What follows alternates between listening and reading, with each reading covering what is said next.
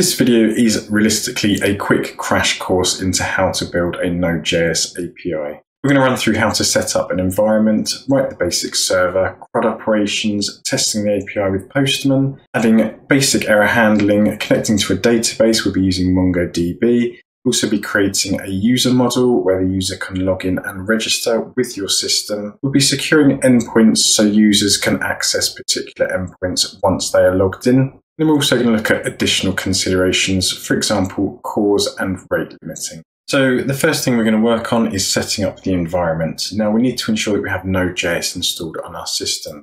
To do this, we can go to nodejs.org and download the LTS version or the current version.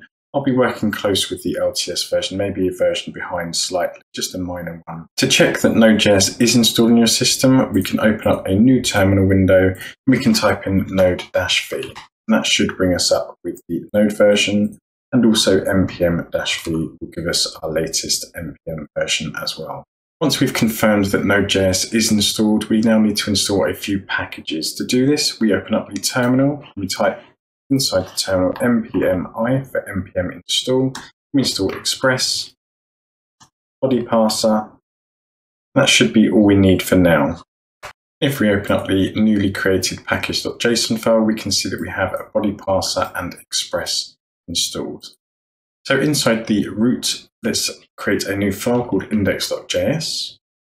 And this is where our core server is going to be. Later on in the lesson, what we're going to do is we're going to break each root away from the main file to give our API a bit of structure to make it more future-proof. But for now, we're just going to have everything inside the index.js file. So we're going to say const express is equal to require express, and that's to import Express in. We're going to say const body parser is equal to require body parser. And then we need to initialize Express. To do this, we say const app is equal to Express.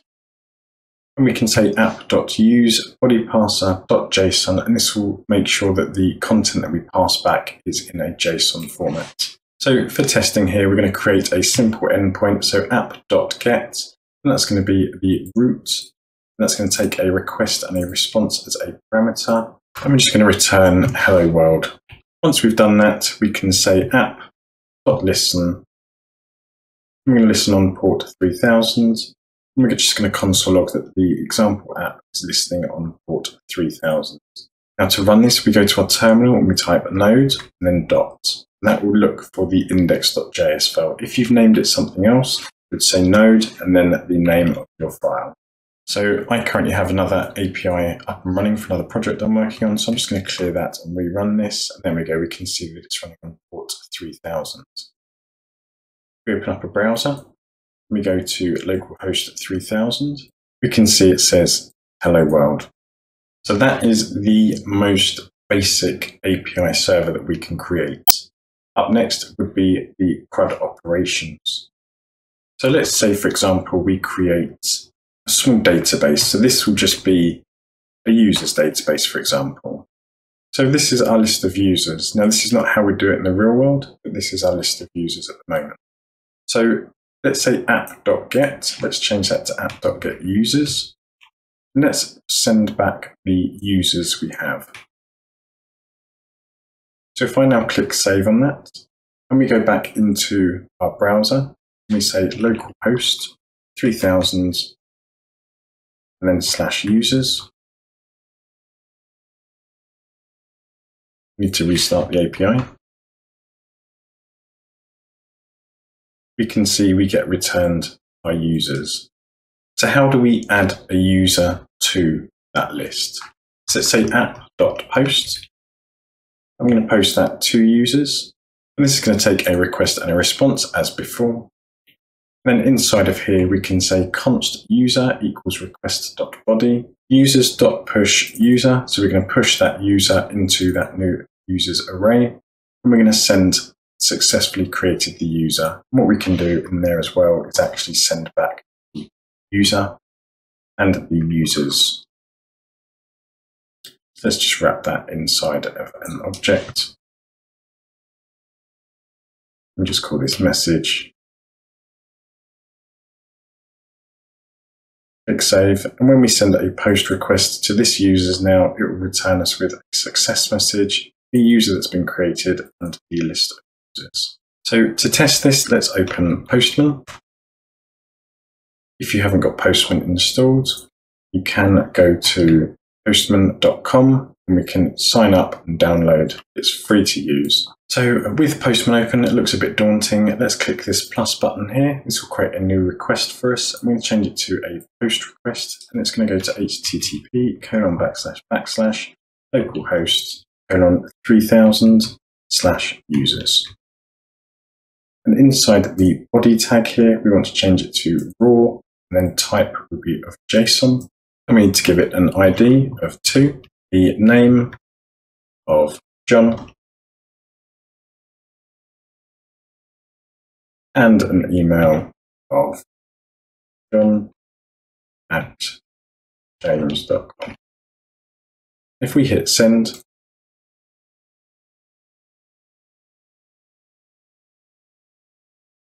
to restart my API again. Don't forget to restart your API after changing this. Let's click send again. I've misspelled localhost. Bad. And here we go. We can see successfully created user, that's the one that we created, and then we have our list of users here. Now notice we had to inject the ID into here. That's not the best way of doing it. When we plug into the database, the ID won't be an issue because it's auto-generated, but this is just an example. So we've got the users, we've created the users. Now let's get a single user. So we can say, so app.get, then users/:ID, and this will be an ID parameter. That once again takes a request and a response. Then what we're going to do is we're just going to say constant ID, and we're going to make sure that's an integer. And then we're going to say users.find, and we're going to find that user that's got the ID that's equal to this ID. We're going to send that user back. Whilst we're doing this, we're going to create another endpoint to delete a user, so app.delete. And that's going to also take in the user with the ID parameter. Same as before with the ID. Then we're just going to say users.filter. I'm going to filter everything that hasn't got this ID. That should give us a fresh new list of users who doesn't match that ID. And then we're going to send that back. So the only one that we haven't got now is the U for CRUD, which is update.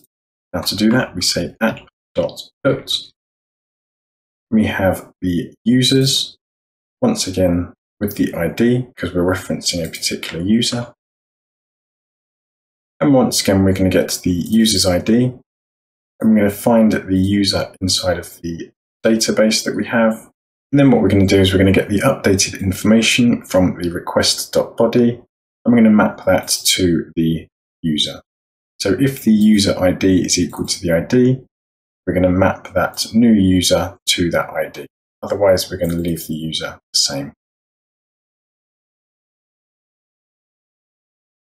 That's all of the CRUD endpoints.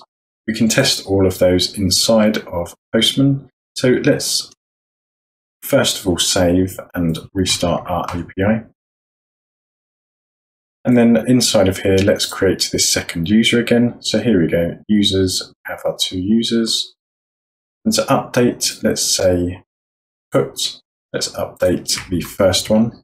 So Alice, I'm going to name Alice to Sarah. And Sarah's going to have a new email address called sarah@james.com. Click send. So I get this error saying cannot put to users. That's because I forgot to put the ID in the URL. So let's click send again. We can see here that we have number 1 has been updated to Sarah. And 2 is now John. Let's now delete John. So put delete. You don't need a body content for delete. I will leave it there for now. Let's put number 2 inside the URL. Click send. We can see that we're back to just having Sarah in the database. So at the moment we've covered setting up the environment, writing the basic server, implementing CRUD operations, and also testing the API.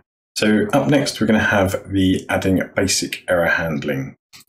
So before we go any further, I just want to say we're going to install Nodemon, which allows us to check that the files over here have changed. If they've changed, it's going to automatically restart the server for us. So to do that, you run npm install Nodemon, and that will allow us to automatically refresh this on save. So to run that, we say Nodemon. And here we go, we can see that it's listening on port 3000. If I make a change in here, click save, it restarts the server for us. Right, now for adding basic error handling, I'm going to create a bit of middleware. I'm going to create this at the top. This middleware will take in a few parameters and then return a res of 500. So a status back to the user of 500 and an error message to say that there has been an error. So to do this, we say app.use. And that's going to take in a few parameters. It's going to take in an error, a request, a response, and next. So inside of here, for our benefit, we're going to console.error and the error.stack. And then what we want to do is send a status and a message back to the user. So we're going to say res.status is equal to 500. And we're going to send a message. That message will be something went wrong. Now to use this middleware, we're going to use the try catch. So for every single one of our endpoints here, what we want to do is say try. I'm going to put in our code inside of the try. And if that doesn't work, we want to catch the error. We're going to pass that to the next. So that's going to use this. That's going to pass the error in and then return the status to user. So let's do that for all of the endpoints. So this will create a pretty solid API for you, which will give you errors, and the API then just won't fall over. Okay, so that should work well for implementing error handling, and that's just the basic error handling we can do at the moment. We also need to pass this next parameter into all of the endpoints, so it will be request, res, and next. So we haven't actually got any code that will error at the moment, so what we're going to do is I'm just going to paste in a bit of code which will trigger an error for us. So this is an app.get/trigger error, and that will actually throw a new error and pass that error back to us. And we'll be able to see that the API won't fall over from this. So if we go back to our browser, go to /trigger error, we can see that we get the error listed here. This is a custom error, and this is the console log that we had for the stack. But the actual API hasn't fallen over, so we can still access the users